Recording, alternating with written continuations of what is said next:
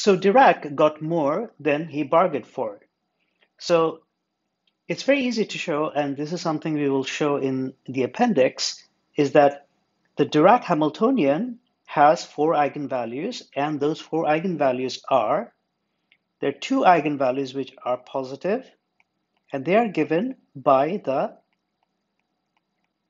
relativistic mass-energy relationship, but it also has 2 negative eigenvalues which are negative of the mass energy relationship of relativity. So here, EP is square root of c squared p squared plus m squared c4. So because Dirac was looking for an equation for the electron, the first 2 eigenvalues make perfect sense. They correspond to the 2 spin states of the electron. But what do the negative energy states correspond to? In fact, the existence of negative energy states threaten the whole stability of the Dirac equation, or the solutions of the Dirac equation. This is what I mean. So suppose that this is the energy, and here we have positive energy. So the positive energy states start from mc squared, but it has negative energy states, so this is 0, and the negative energy states start from mc squared. So if we have an electron, which of course has some, say, kinetic energy, therefore it has some positive energy, suppose that it interacts with some photon and loses its energy, and then because of the existence of negative energy state, it can easily fall to one of the negative energy states.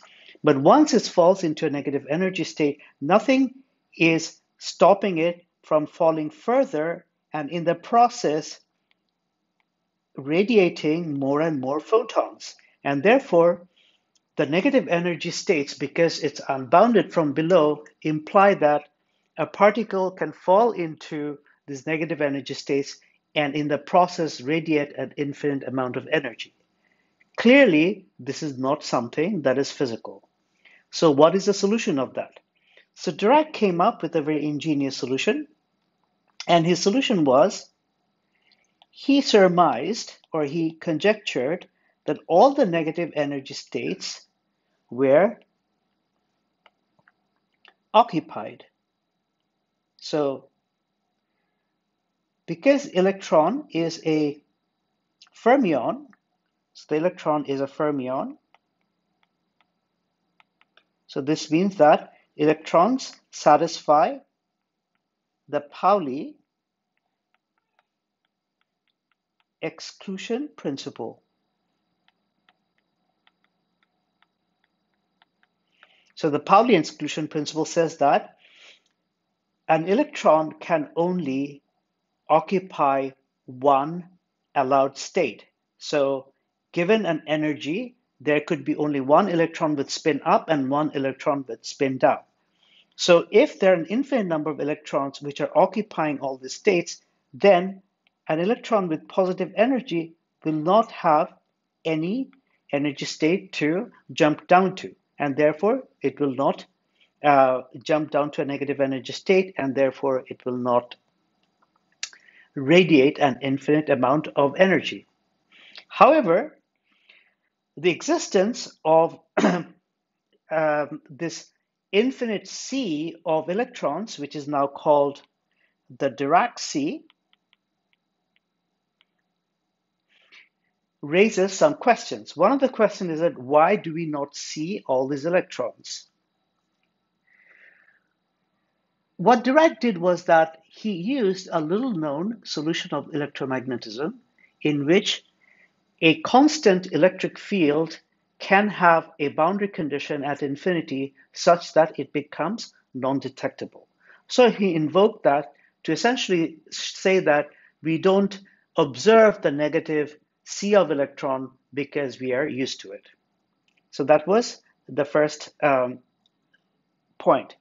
But there was another point, which was that Suppose an electron from the negative C, absorbs a photon.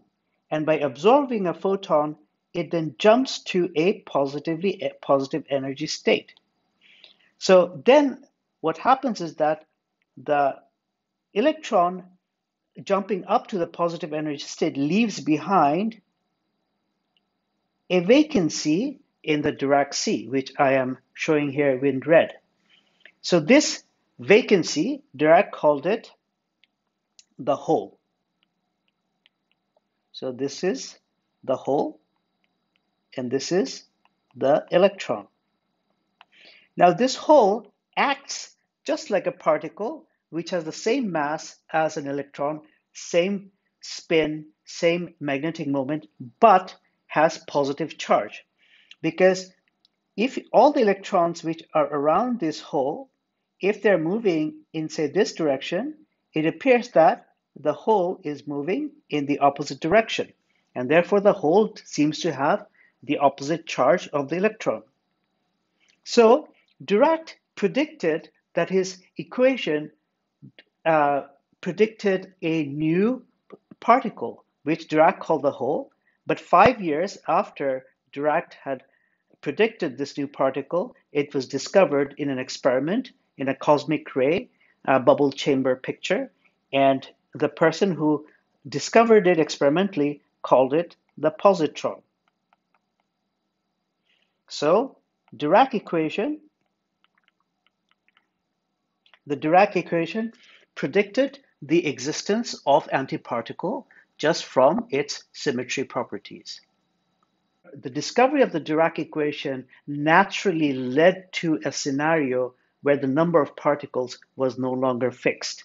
And therefore, we needed a framework in which this could be described. And it turned out the correct framework for describing a scenario where we have a variable number of particles is quantum field theory.